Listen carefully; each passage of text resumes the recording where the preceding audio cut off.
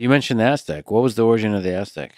Where did these people come from? At what time? And how? Almost every one of the cultures we're talking about now, we have two different versions of the answer to that question. We have the archaeology version, and we have the Aztecs themselves.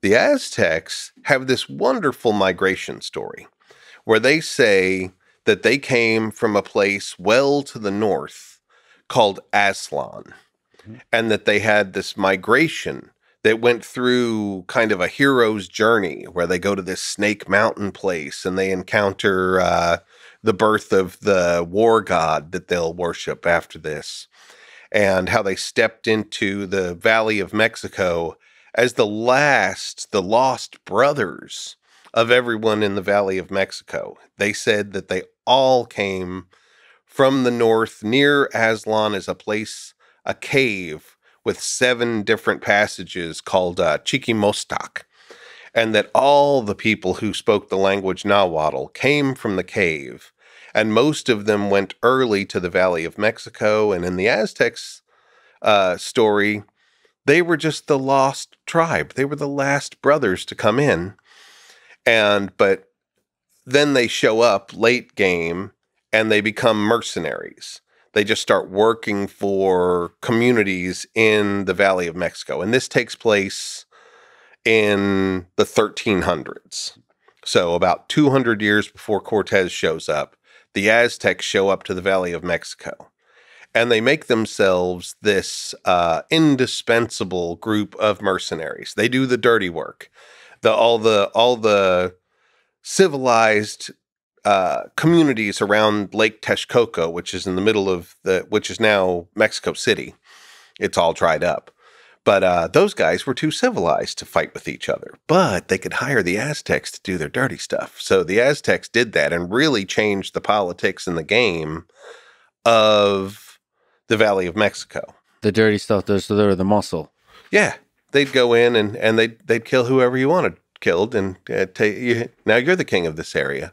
So one of these kings that they were working for really liked them and decided, I'm going to make the Aztecs part of our ancestry. I'm going to give them my daughter to marry the head of the Aztecs. And the Aztecs sacrificed her. And that really pissed that guy off. So he took his whole army and ran the Aztecs out. For a while, they say they live in this horrible desert section eating lizards. But then one of their priests say, we're going to walk around the lake, and my visions say that where we see an eagle sitting on a cactus with a snake in its mouth is where we will build our capital. And they see that, but it's out on an island in the lake. And he said, well, I don't know. That's the place. So they build up an island. They go to that island, and then they just start piling up lake mud until they make a whole city there in the middle of the island. They make an island city. Mm-hmm. And all of this occurs in about 100 years. So they show up about 1300. The capital of Tenochtitlan, as they called it, is really established. And from there, they quickly take over the entire valley. They make what they call the Triple Alliance, which is the 2 other big communities of the lake are now their allies. But they're not really allies. The Aztecs were brutal. They were just, those guys agreed to shut up and let the Aztecs run the show. And then the Aztecs spread like a wildfire all the way down into the Maya area. Everywhere they go, they rename everybody's towns and make them pay tribute. Pretty short-lasting civilization.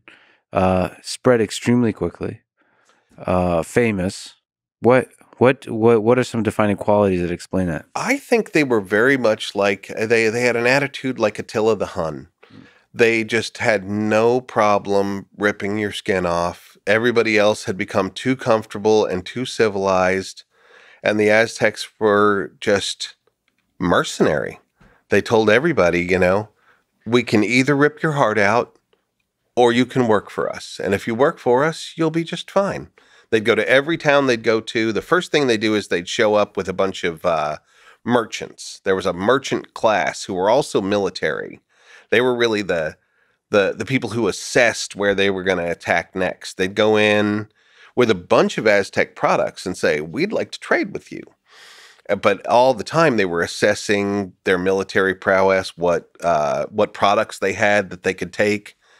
And then soon after the Pochteca were there would come the military with the reconnaissance. So the Aztec had a huge warrior class, as you're saying. So what was their just? Can you linger on their whole relationship with war and violence? They worshipped a war deity. Their main temple was the Templo Mayor. It had 2 temples up on top. One was to Tlaloc, the rain god, who liked a lot of sacrifice himself. But then the other one was Huitzilopochtli. He was, that translates the hummingbird on the left. But he's the war god. I love that he's a hummingbird. Maybe, he's fast and he comes from the magical side or something. But then right next to the temple on either side were the 2 temples of the warriors. One was the Eagle Warrior clan. The other one was the Jaguar Warrior clan. And they were symbolically in competition with each other, though a unified force. I guess, probably an analogy between like the Navy and the Air Force. They had a good-natured competition of who was better, but they were the same force. So those were their symbolic warriors, dressed up in all of their finery, and they would come at people with these 2 forces, and it was very unlike anything that had happened before in Mesoamerica. Again, I think I could draw a parallel to what happened in Europe. The famous Henry V moment in Agincourt, where his kind of ragtag army wipes out half of France's aristocracy with the longbow. Like, up until that moment, Europe had a very wars for the elite classes kind of attitude. And then after France lost half their aristocracy, then it was like, maybe we should be hiring from the villages. The same sort of thing happened with the Aztec, that there was Mesoamerica really didn't have huge standing armies. But the Aztec put this army together and they intimidated people. They didn't actually have to use it a lot. It was used to great effect in the Valley of Mexico. And for the rest of Mesoamerica, it was mostly the fear factor. But there also seemed to be, a celebration of violence. I think you said that beauty and blood went hand in hand for the Aztec. Maybe like the Roman Empire. Was it they just had maybe a different relationship with what violence, where that stood in the purpose of life, purpose of existence? Is that fair to say? I would hypothesize so. I mean, I think it's one of the wonderful things about studying these ancient cultures, knowing what our human capacity is. And the Aztecs, when I said that statement, what I meant by that is they were absolutely comfortable with human sacrifice and ripping people's hearts out. Yeah. They had this just grotesque, violent bent, but in the same way, they also absolutely loved flower gardens and poetry and music and dance. The same Aztec king who would order the hearts of 1,000 people extracted also would stand up at dinner parties to recite his own poetry or the poetry of famous statesmen that had come before him. And they spent money on things like flower gardens. All of the causeways leading to the Aztec capital had beautiful flower gardens, and they had a museum, and they had an aquarium and a zoo, and they had an opera, and they had a ballet. Yeah. And these things existed together. There was not, in the Aztec mind, any conflict between witnessing someone's heart getting ripped out one moment, in the evening we'd go to the ballet. How does that contrast the relationship with war and violence with the other civilizations of Mesoamerica and South America? Maybe the Maya. What was their relationship like with war? The Maya were certainly influenced by the Aztec at the end, so we get a skewed perspective from the contact period accounts because the Maya were much more violent and sacrifice oriented in their post-classic rendition, but in the classic period, it was mostly the priests and the king who were doing the sacrificing of themselves. We know that the Maya kings would cut their penises and then bleed that blood onto paper, and the paper would burn and become the smoke through which they'd commune with their ancestors. But they'd actually tie this paper onto their penis, cut it, and then dance so the blood splattered. But it was them cutting themselves. It was different than killing a bunch of other people for it. It was a auto-sacrifice, we call it. Still very macabre, but very different than deciding a whole bunch of other people should die. It was a self-sacrifice thing. Can you speak to sacrifice a bit more? Animal sacrifice, human sacrifice. What role did that play in for the Maya, for the Aztec, for the different cultures here?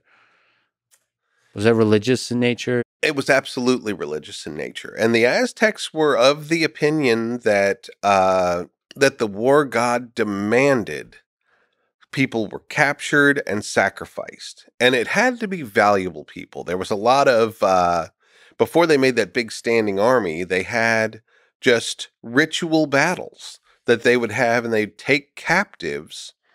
In fact, all around Mesoamerica, they wanted captives so that they could bring them back and sacrifice them for the gods. And the Aztecs, deciding to specifically follow the war god, did this more than anybody. They did it so much and so successfully that they didn't have any enemies nearby. So they decided this one poor sucker group, not that far away, called the Tlaxcalans, that they were never going to make peace with them, so that they could go close by every year and just have a little symbolic war with the Tlaxcalans and haul them back for a sacrifice. Cortez met those guys, and he was like, here are people who hate their guts.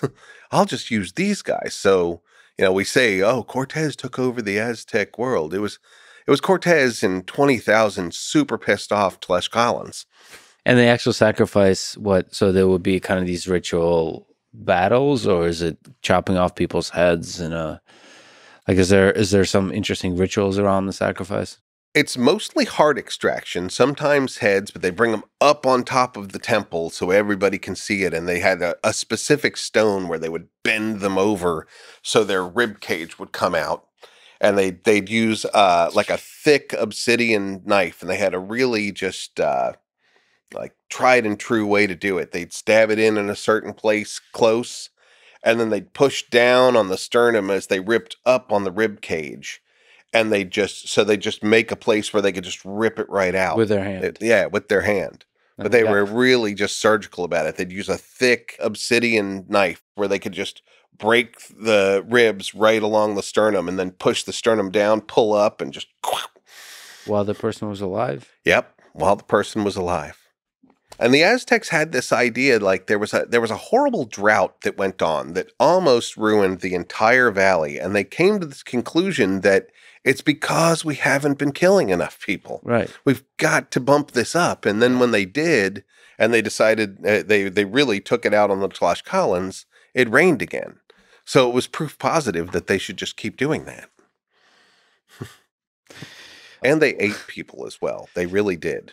As part of the sacrifice, or is this... After the sacrifice, then they would eat them. And this was part of the drought and the famine thing that started. But then it was just kind of the thing to do. When Cortez got there, they were still having certain special feasts that involved humans. And it really upset the Spanish that they would be like tricked into eating human. Like, hey, you liking dinner? That was a human. So the idea, was it actually...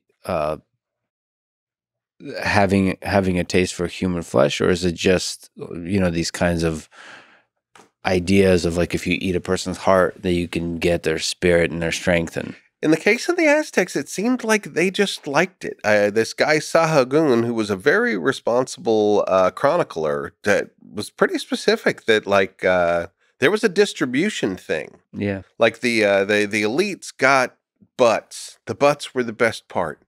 So the butt cheeks, really? Those are the best parts to eat. And then it went down the chain until some people just got like fingers and toes. Literally bought taste for the Aztec.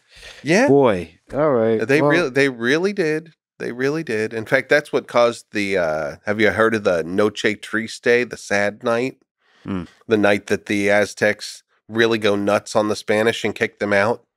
It's all triggered by this one guy, Pedro de Alvarado, who's left in charge by Cortez, as Cortez goes to the coast and tries to talk to the new force, talk him into being for him, which he does. But Pedro Alvarado's left back in town in charge, and they're doing another one of these huge Aztec buffets and parties to honor them. And it happens. The guy says, hey, do you like dinner? Like, oh, yeah, it's a nice dinner. Well, it's humans. You're eating humans. See, I told you they were good. And Alvarado just freaks out, and he has the guards close the doors, and he murders everyone in the party. Women, children. Nobody has weapons. He just murders everyone. And that's what spazzes the Aztecs out to eventually murder Montezuma, who was their captive, and then try to murder all of them. And it was all Pedro Alvarado's fault for freaking out about eating humans. Just a little practical joke. Yeah, it was just, they thought it was funny. He did not. That's fascinating. I didn't realize. So I kind of assumed that some level of cannibalism would have to do with, eating the heart to gain the spirit of the person or something like this. But in certain deer hunting rituals, things for sure. But the Aztecs, no, they just liked eating humans. It was part of the fear factor too. I mean, they could walk into a new town and be like, "You guys could either send us, a number of Quetzal feathers every month, or we could eat you." So that's psychological warfare and actual warfare. It worked, and that's how they spread quickly. Mm-hmm. And they were just about to take over the Maya when the Spanish came and messed everything up. They had the Maya surrounded, and they were about to take over the whole Yucatan. So you think without the Spanish, there would be this Aztec empire that would last for a very long time? Well, I think there would have been an Aztec empire. I think they would have finished dominating everybody, but they did it through hate, and everybody hated the Aztecs. Did. So it wouldn't have lasted forever. They were not ruling justly. They were ruling by force, and that can only go on so long before revolution happens.